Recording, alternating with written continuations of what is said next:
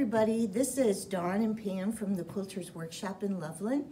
One of the most frequent questions we get from our renters and all of our quilters, and something we mess up ourselves once in a while, is how to put the leads on properly.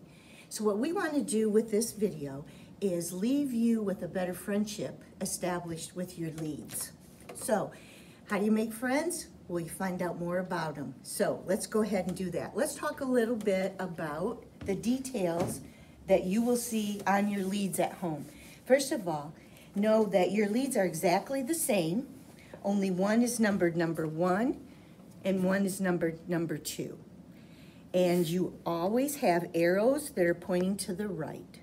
Now number 1 says bottom on it, it's the boss. Think of number 1 as the boss. It sets the direction each time, and number 2 needs to follow suit. So you'll notice when you get your leads set up that each of your zippers has one of these connectors on it.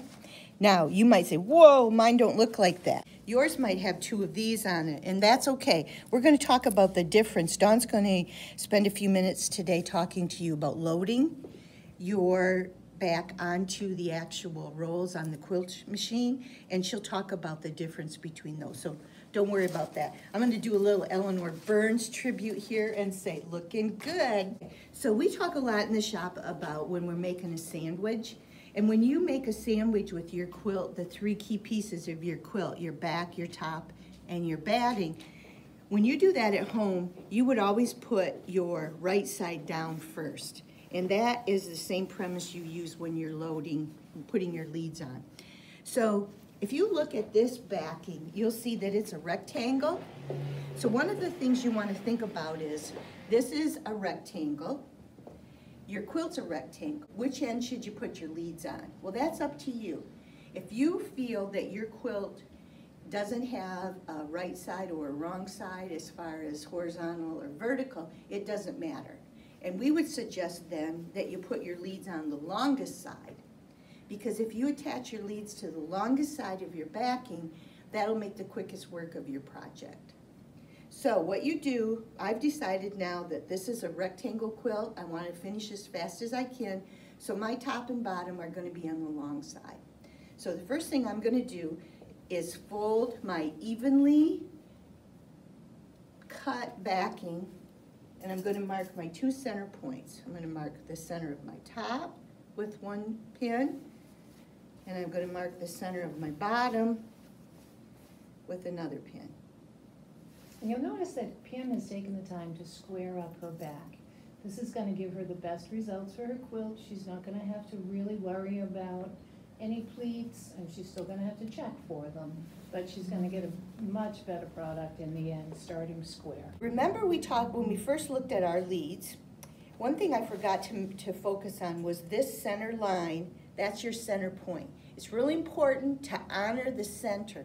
You don't want your back to be crooked, because then your quilt gets crooked. So honor that center point. Begin with number 1, and bottom always goes by your feet.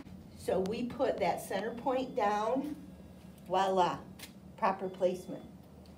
Now this is my quilt, so I can walk on it. You grab number 2, walk across your quilt, lay down number 2, done. So now if you look at this, you'll see both of your arrows are pointing to the right. Number 1 on the bottom, number 2 on the top. We've honored the center point. Now all I'm going to do now is I'm going to take and put 1 pin to the left of the center, 1 pin to the right. Okay, and now you want to do the same on number 2, just a pin on either side. Oh, okay.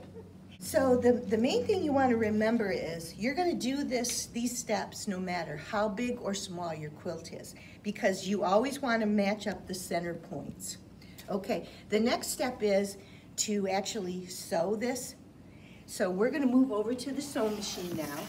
Okay, the next thing is now we've moved to the machine. Now we have here on our Juki machine, we keep our baster on 4. This is more of an industrial machine than you probably have at home, so its stitch is nice and big. So we would encourage you to use the biggest stitch you have.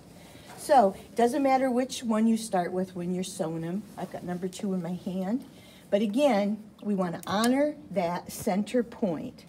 So, I would simply sew from the center to the end, and we say about 1/4 inch. And see how nice it is when it's straight. Okay, and if you sew off a little bit, that'll help keep it attached.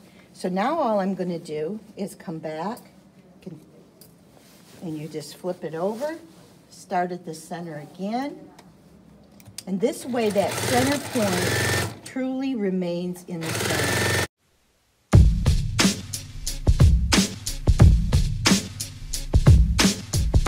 And do the same on the other one.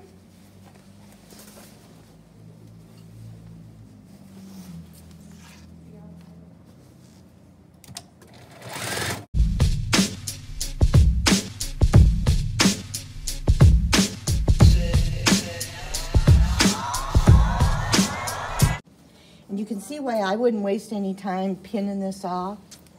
But again, that's up to you. Just make sure you use your big stitch because this is going to come out. And after you've quilted a long time, you'll get a lot of pieces of broken thread on the ends of your leads. And it makes good sense to clean those off every once in a while because they do get down in the machines. Okay, so just to show you, this is all done.